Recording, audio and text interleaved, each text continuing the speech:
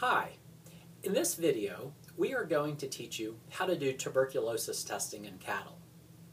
As you likely know, tuberculosis is a respiratory disease caused by the bacteria Mycobacterium bovis.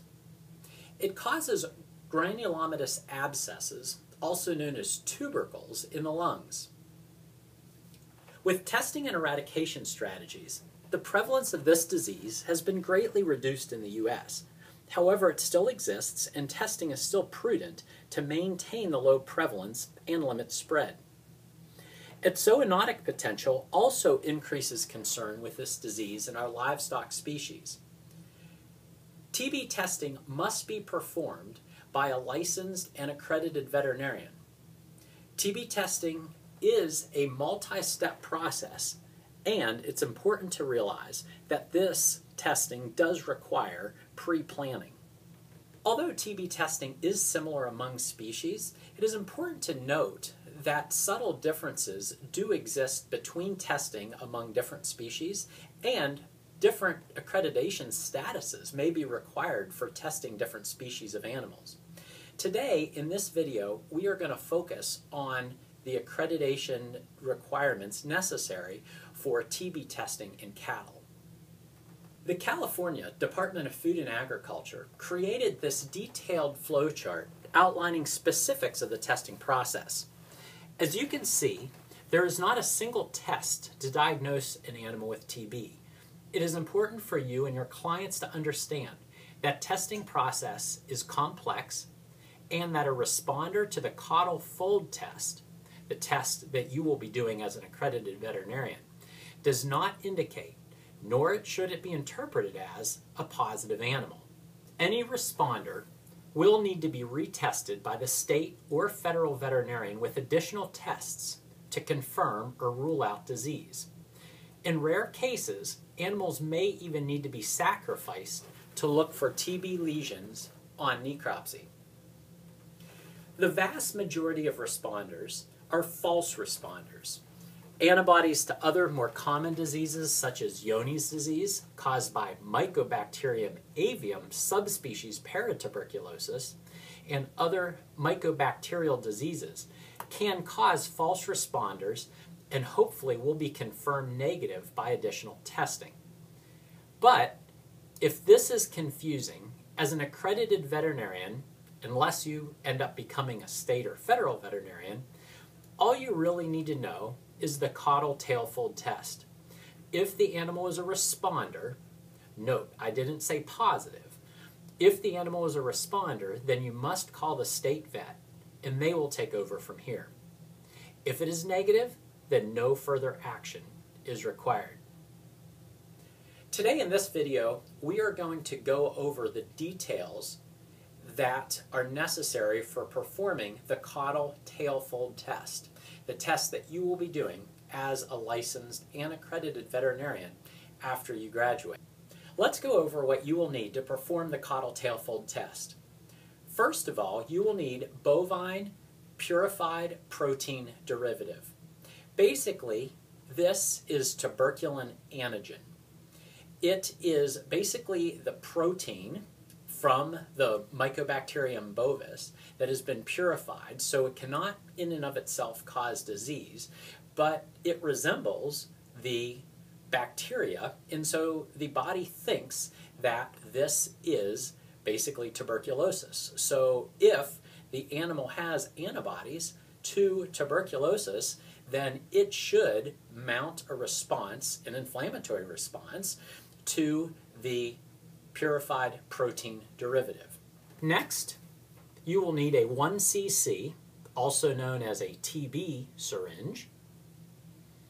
And finally, you will need some 26 or 27 gauge short, so around 3/8 of an inch, needle.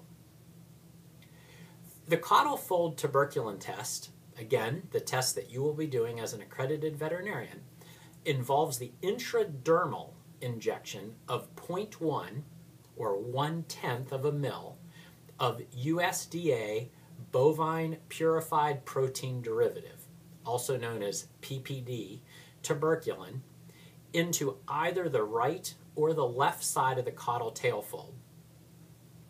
It involves reading of the test by visual observation and palpation 72 plus or minus 6 hours following injection by the same accredited veterinarian that performed the injection. Any response is considered a responder and does not necessarily indicate active tuberculosis infection. However, it does require reporting to the state or federal veterinarian who will conduct additional testing to rule out or confirm active infection. So I think that pretty much covers the basics of tuberculosis and tuberculosis testing in cattle. Let's review some of the major points. First of all, how we're going to actually test is we're testing for the antibodies by injecting a very small amount of tuberculin antigen within the skin, so an intradermal injection, not to be confused with a subcutaneous injection, but within the skin of the caudal tail fold. If the animal has antibodies to tuberculosis, so if she has been exposed to tuberculosis, but keep in mind some other related diseases may actually cause them to be a false responder. But if they have antibodies, they should mount an inflammatory response at that caudal tail fold, which we will read in 72 plus or minus 6 hours later. All right, now let's head out to the barn and see how this is actually done. This is NJ here, and first of all, I just want to show you what the caudal tail folds are. And if you look from the rear of the cow, you can see these two little folds that run right up from the pelvis up the tail, and that's the caudal tail fold. That is where we're going to do the intradermal injections for the TB testing. You can pick either the right or the left caudal tail fold, it doesn't matter, but it is important that you remember which one that you do. We are going to take 1/10 of a mil of tuberculin antigen, and we're going to do an intradermal injection. So it's not going to be a sub-Q injection, it's not under the skin, but it's actually within the tissue planes of the skin. If there's a lot of manure or dirt or debris on the tail, we can clean that off. It's advised actually not to use alcohol because alcohol could cause some skin reaction, which could be interpreted as a reactor. So to do the intradermal injection, the needle will have to be directed fairly parallel to the caudal tail fold skin. If the cow moves around after inserting the needle and syringe, actually letting go and allowing the cow to move is advantageous to avoid actually pulling the needle out of the skin. So we're using a 3/8 inch needle to do the intradermal injection. We're taking the needle all the way to its depth and backing it out ever so slightly, and then injecting the 1/10 of a mil of tuberculin antigen.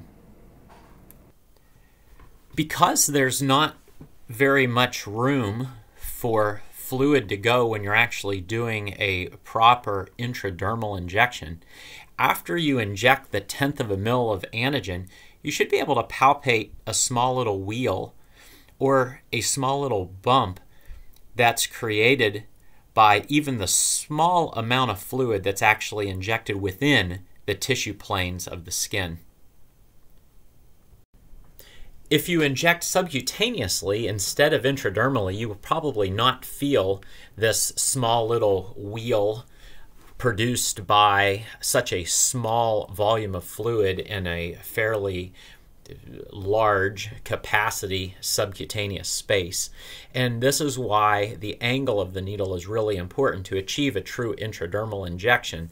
If the angle of the needle is too great, the needle will actually go through the skin and you will be injecting into the subcutaneous space instead of intradermally.